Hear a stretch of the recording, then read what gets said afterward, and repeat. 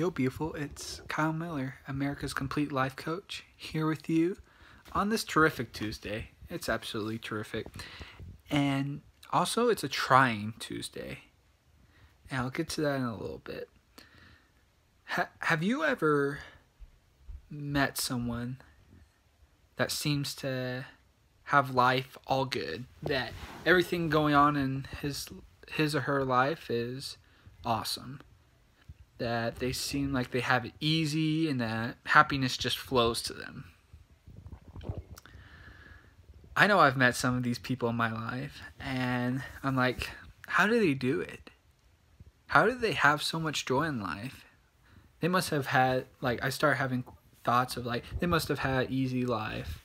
They must have had everything given to them. They must have had, I start making up the story of reasons why they're happy, instead of recognizing my ability to choose to be happy. Because we each have a decision each and every day to be happy. Because I can promise you, those people that seem to always radiate happiness, they go through hard times. They go through heart-wrenching moments where it's hard, that they feel like they can't go on. They have those moments. Everyone does. And I know that one piece of attitude, I guess a piece of advice, is to just have a positive attitude, to quit the excuses.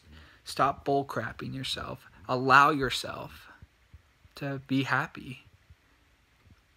Too often we put happiness as a destination instead of the vehicle throughout life. As we go throughout life, we have that destination of, okay, once I get a job, once I make enough money, once I get a significant other that loves me, once I can do a backflip. That will be a long time for me. But all these things, we're like, once we get there. But even if you do accomplish those things, you recognize once you hit those things that they're not as significant as you think they should be. The happiness that you have is kind of emptied. I know I have felt this way many times in my life. Like, I remember when I used to play basketball and I was training really hard to recover from my broken fibula and tibia. And so I was working really hard. It took me a year to walk right again. And I was just grinding and every day, and I wasn't finding joy along the journey. And so when that day came that I was able to walk and start to play basketball again, I had some joy, but my mind was on what's next. And I continued with that grind. So instead of having happiness as a destination, let's have it as a journey. Each day, let's rejoice in the things that we have. Be grateful. Be ecstatic that you get to live in the world. And I'm not saying, push all the negative feelings away. No.